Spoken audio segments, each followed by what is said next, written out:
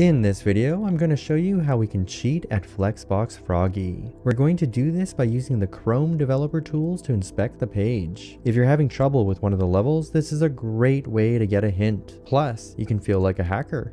This is Coding with Adam, and let's get to the code. If you enjoy my videos, please subscribe, like, and share. To get the answer for each level, all we have to do is open up our developer tools. So I'm using Chrome over here, and what I'm going to do is I'm going to go ahead and click on the three dots here, click on more tools, and then developer tools. When you first open up your developer tools, you may be on a different tab. There's elements, console, source, network. And what the developer tools does is it gives us insight into how the HTML is working, the network traffic, and lots of other information, including how the page is styled. Now from here, let's go ahead and select elements. And you might have this little window here at the bottom that is a secondary console. What you can do with that is go ahead and click the X button to gain a little bit more space. The tab that we're interested in is the Elements tab. So this is where all the HTML is. What we're going to do is we're going to click on this little selector over here. You see it highlights blue, and then when I hover my mouse over the page, it starts selecting the HTML and changing what we see in the elements. So it's jumping right to that HTML. We're going to go ahead and click on the pond. When we look at the pond, we'll see that there's a div, and inside that div, we have our frog. However, if we look beside the pond, there's a background in the same place.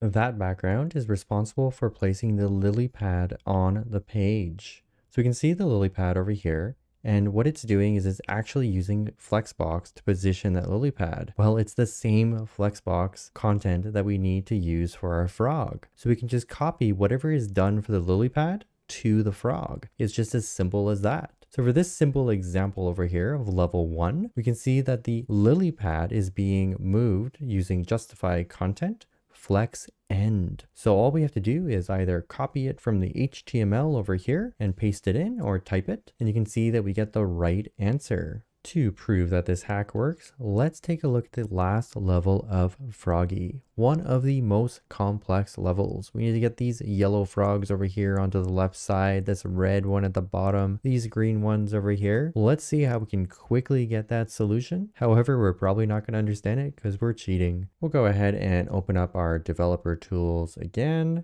And then from our developer tools, we'll use our element selector to select the pond, and we can see the background and how the lily pads have been arranged using Flexbox. Now they're using flex flow, which is shorthand, and we're doing column reverse and wrap reverse. So let's go ahead and grab that property right there. We'll grab the first one, so we'll just do one at a time. So you can see our green frogs are on the right, and so is the red in the bottom, and our yellow frogs just need to be moved over. Well, the second item that they have in the list over here after the semicolon is place content, another shorthand. So we'll go ahead and paste that in over there, and we've solved the solution. However, we haven't really learned anything, but we have learned how to hack Flexbox Froggy and use the Chrome developer tools. If you enjoyed this video, remember to like, subscribe, and hit that notification bell.